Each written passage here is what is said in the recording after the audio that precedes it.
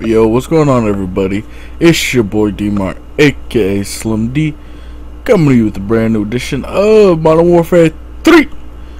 First game of playing Search and Destroy on this game. Y'all might not know, but this is my favorite game type to play. It feels like it takes a little bit more skill to be good at hardcore search and destroy, or search and destroy in general, where when you play team deathmatch or domination or the other game types, it's more of a checkers game. But when you play search and destroy, it's more of a chess game. You actually got to think out what you have to do and actually learn the routes and the routines of the other team, and you actually got to learn the routes and routines of yourself and your teammates, so that you don't get caught up in a situation where you keep running right beside your teammate, and maybe your teammate's a dumbass and keeps going to the exact same spot every time, and you get picked off because of your teammate. But I just wanted to get that out there real quick. But I have a little something to talk about, guys.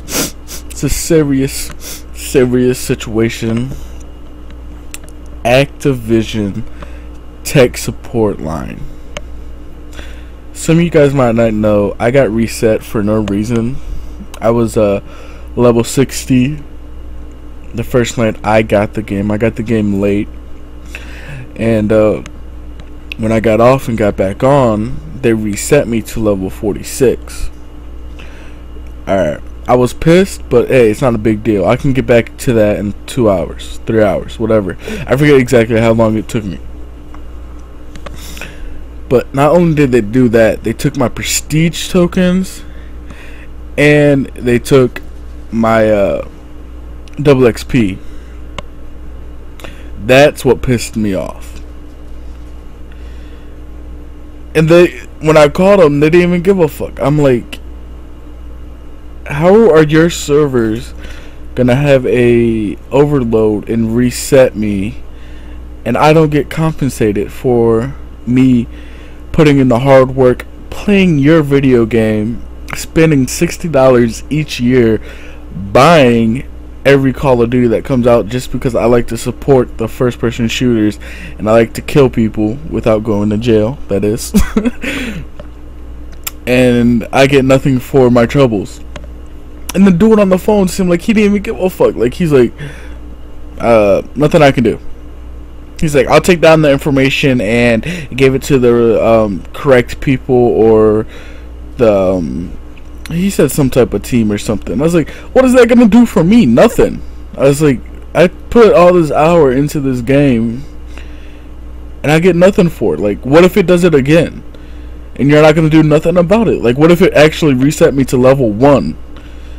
Like, come on, son, you gotta I pay this money. I want a reliable game where the servers actually work and don't reset me. And he didn't want to hear it. He didn't care. It's a shame that I have to put up with that bullshit, yo. If it wasn't for my friends playing this game and for me to actually like killing people, I would never buy an Activision game again. Ever. Oh, dude. I just can't stand how he didn't even the slightest, like, oh dude, I'm sorry about that situation, blah blah blah. Nothing. But I'm gonna I'm done talking about fucking Activision. They're a joke. I actually want to talk about Modern Warfare 3. The pros and cons of this game. The pros, it's new, and a lot of people are still bad at it. That's a pro. A con, it's new. A lot of people are camping more just because they don't know the maps, and you have to check your corners. Another pro is that it's a lot of different. There's a lot of different game types that I'm actually playing, like kill confirm. Lovely game type. If you camp, you can't really win that game unless you have people on your team to get your dog tags. I've been watching a few like people that post kill confirm videos, and they didn't go after their own dog tags, but they had their teammate do it. Excuse me.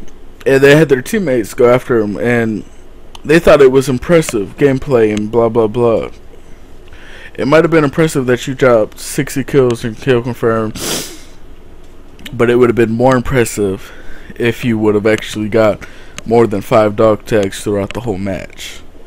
I'm gonna post a video probably later this week of the School of the Mark of J for kill confirm. I'm going to basically teach you guys how to play kill confirm in camp,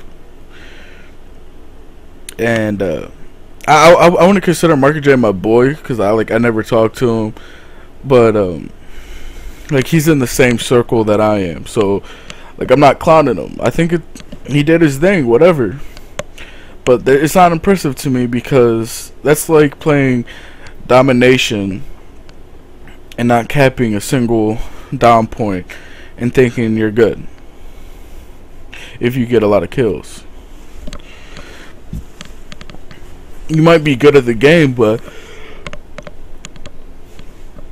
I'm more of a support player. I'd rather help my team and get the win than get a lot of kills. Look at this dickhead team killing just so he can get the defuse. So a lot of people might think I'm a bad player because I might have a few more deaths than the average player that posts 105 games.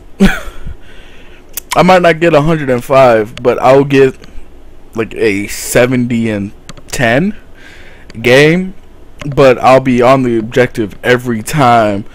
I'll be defending the flag every time, and I would be doing my thing. And a lot of those people can't do it. They have to have a certain amount of teammates, so they know where the people are coming from exactly.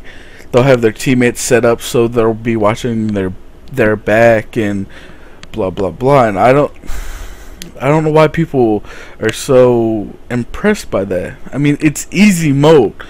If I had an actual squad of 6 people that played domination, all you gotta do is cap 2 flags and make a line from B all the way across the map, and there's no way they'll spawn on C or A, whichever flag you don't have. And you just gotta watch each little choke point.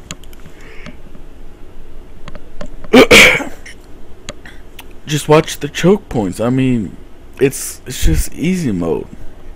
I don't like easy mode. I want a challenge.